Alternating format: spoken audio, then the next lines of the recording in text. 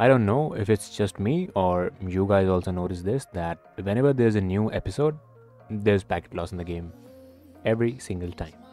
As you can see in the background, I'm playing a deathmatch and packet loss is spiking to 78%. Most of the match, the packet loss was around 40 to 78. If you also face the same issues, don't worry, I got you. If you follow the steps that I show you in this video, your packet loss will go from this to this. And it's the same deathmatch, by the way. By changing the settings that I will show you, you will be able to bring it down to 0%. If you have any questions or doubts regarding anything, join my Discord and obviously you can ask me there. Only 2% of you are subscribed, so yeah, do subscribe to the channel and let's get started. Okay, so let's get over with the super basic stuff. First up is unplug your router and turn it back off after 30 seconds. That is restarting your router. Second thing, if you are on Wi-Fi, try using Ethernet if you can. And third thing is use less devices on the same network. If your Wi-Fi is being used by multiple devices, limit the number of devices so Valorant can get enough bandwidth. Okay, so if you have done all this and there are still packet loss issues, let's move on to some actual stuff. Another thing is that you can try out exit lag. It helps you reduce your ping and sometimes packet loss as well, but it is paid. And I don't think you guys are here to see me tell you about a paid software to fix your problems, right? So let's move on to some settings that you can change to fix the packet loss issue for free, obviously. Now let's start doing some real stuff that will actually make a difference. Go to your search bar and type control panel. In here, go for network and internet settings. And now network and sharing center. Then click on change adapter settings. In here, this is my connection. As you can see, just right click and go to properties. In here, if in your case IPv6 is selected and IPv4 is not selected, go ahead and check IPv4 and unselect IPv6. Once it is done, hit OK. Next thing, what you can do is obviously go to properties again. In here, double click on IPv4 and you will open up properties. And you have to change your DNS here. So just check, use the following DNS server address. And in here, put 8888. And on the alternate DNS server, put 8844. So, okay, this DNS is for Google. And there's another DNS that is for Cloudflare. You can actually compare the speed by going to command prompt. Just type cmd, run as admin. And just type ping 8.8.8.8. Okay, so the average is 3. And now just type ping 1.1.1.1.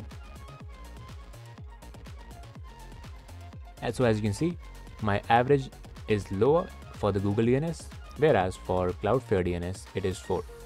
So obviously I'm going to choose the lower one. So let's select the 8.8.8 and we have already selected that one. But if in your case, it is the Cloudflare one that is lower, you can just go ahead and change it to 1.1.1.1. And on the alternate DNS, you have to set it to 1.0.0.1. But for me, it is Google DNS, so I'm going to use Google one by putting in here 8888 and 8844. Hit OK, OK, and then you can go ahead and restart your PC. Next thing, go to the search bar and type cmd again, run as admin, and then just type ipconfig space /flush DNS. Successfully flush the DNS resolve cache. As you can see, this restores connectivity issues, barely affects speed, but basically connectivity issues are resolved, so you can just go ahead and flush your DNS. Next thing is go to the search bar again, this time type firewall, and you will see allow an app through Windows Firewall. Click this option and try to find Riot client here. As you can see, I have Riot client already added. And just in case you do not have Riot client added, you can just click change settings, go to allow another app, and then locate the Riot client. Go ahead and locate the Riot client and add it here. Once it is added, you can just go ahead and click OK, and then it will be done. Another thing is to close background apps. I mean, the ones that are eating up your network resources. Like if you have Steam or OneDrive running in the background, you can just go ahead and close them if you no longer need them. Let's just go to Task Manager and you will find every single task here. So let's see if we have OneDrive running. We don't have OneDrive running because I just close it every single time. And we do not have Steam running in the background, but if you have any of those apps running in the background that might be eating your network resources, go ahead and close them. One more thing is go to Google. Just don't mind the number of tabs. Go to Settings, and in here you will see System. So this option is on by default, so go ahead and close this. Continue running background apps when Google Chrome is closed. Go ahead and close this one. If you do all this and it still doesn't work, which is not likely to happen at all because these settings will actually fix this, but just in case if it doesn't help, just go to the search bar and type reset and you will see network reset here.